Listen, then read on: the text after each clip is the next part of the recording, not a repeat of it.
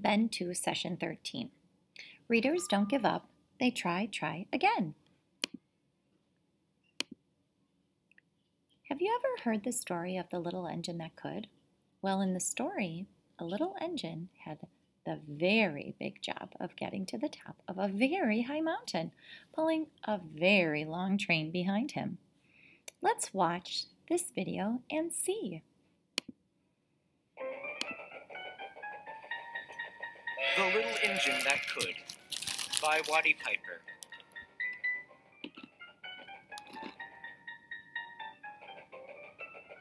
A little red train rolled across the tracks.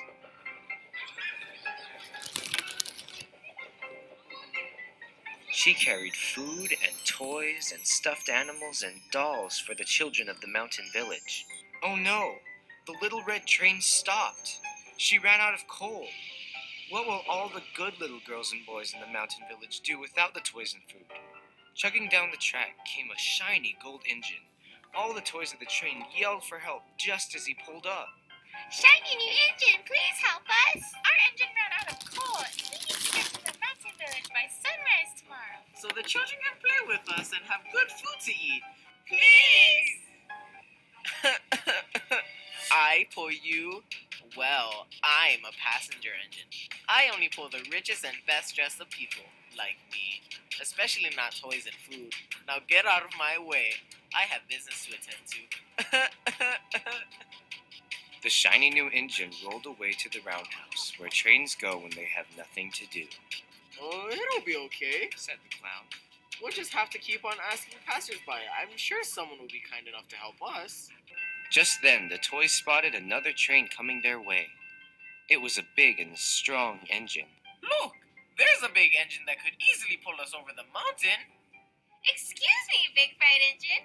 Our engine has run out of coal and we need to get to the mountain village by sunrise tomorrow so the children can have toys to play with and good food to eat.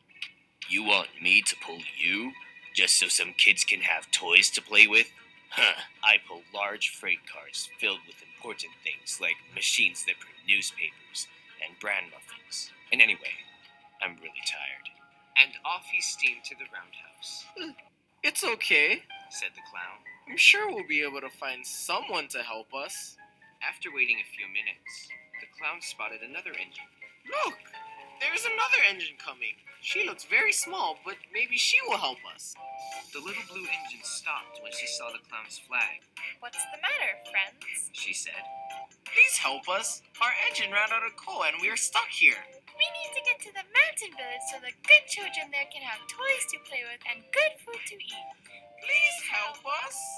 I'm not very big. said the little blue engine. I've never even been over the mountain before. The little blue engine knew it was going to be hard to get over the mountain. But she thought of the children and how sad they would be if they didn't get their toys.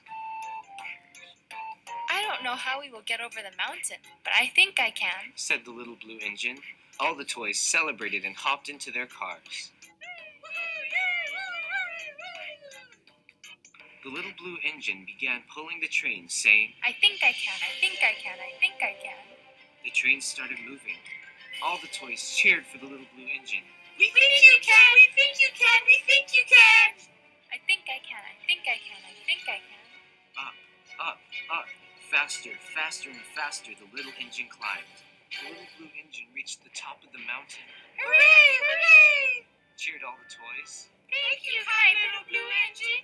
Now all the good boys and girls can get their toys and food. And the little blue engine smiled, seemed to say it as she puffed steadily down the mountain.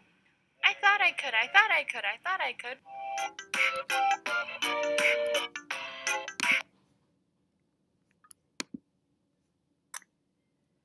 He didn't know if he would make it all the way up, so he said to himself over and over, I think I can, I think I can, I think I can.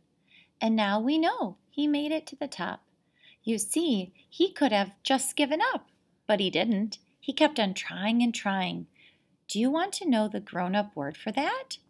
It's persistence.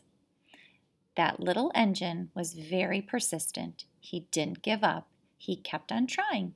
Readers need to be persistent too. Today I want to remind you that readers don't give up. They try and try again. If you try to read across the word and it still doesn't make sense, you can look at the picture again and reread the page and ask, what word would make sense? What other word might it be? This is a nursery rhyme that some of you may have heard before. It's called Little Miss Muffet. Nursery rhymes like this one have been around for hundreds of years, and sometimes the words can be pretty tricky. Let's remember that little engine and what he said to himself to push all the way up that mountain. I think I can, I think I can, I think I can. Let's get started. But if we get to a tricky word, will you remind me to keep trying? Little Miss Muffet. Little Miss Muffet sat on a... Oh, that is a tricky word. I don't know it. Just forget it.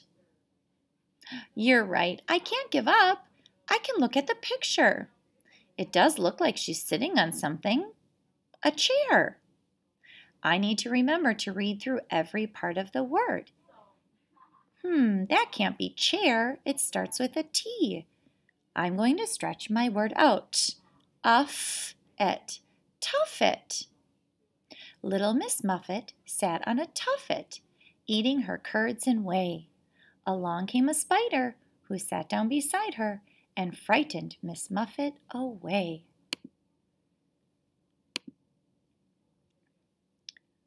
Boys and girls, I'm really impressed that you helped figure out that tricky word of this poem. You worked really hard, and we had to use different strategies. You didn't give up, and you encouraged me not to give up too. There are some challenging words in this poem, and you didn't let that scare you. This class is full of really persistent readers. I'll bet you can use that same I know I can attitude when you go back to read the books in your baggies or your books from home or on Reading A to Z. Who's up for that challenge? Happy reading!